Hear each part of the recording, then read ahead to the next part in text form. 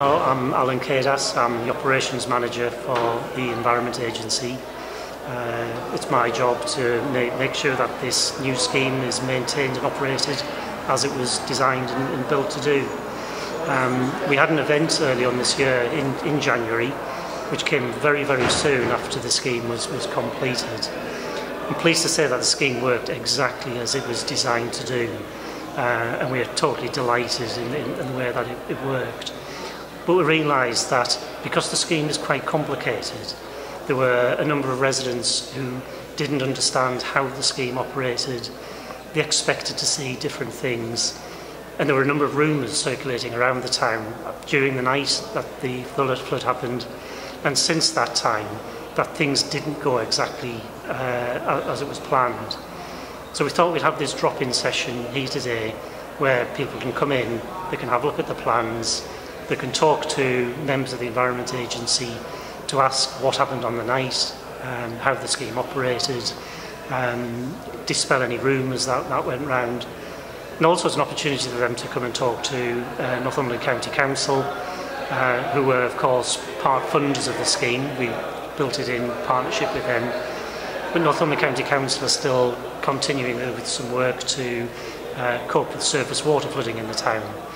As well as that, we've still got some work which we haven't completed yet, which is on the Cottingburn, where there is another reservoir which we're building, much smaller than the one on the Wansbeck. But we'll be completing that one later this year, along with another tree catcher, which will stop the big trees going through the town of Morpeth itself. What sort of reaction have you had from people who've been in so far today? The reaction's been very positive. I think people have been really interested to see how the scheme worked, and just to ask those questions about how the dam operates. Fascinated to understand that the dam's controlled by a computer which monitors the river, monitors the gates, works out which one needs to be shut. So it's all sort of looked at from quite a high sort of technological viewpoint, really. So people have been really interested to find out how it works. And actually, one of the big questions they want to ask us is, did it work the way you thought it was going to work? And to be able to say to them, yes, absolutely, it worked fantastically, and we're thrilled. And I think that's given people a lot of confidence that the scheme is working, and that we do know what we're talking about when we're managing flood risk in the town. Is it also the case that by the standards that the dam is built to, that the last incident was a test, but really it didn't test the defences seriously?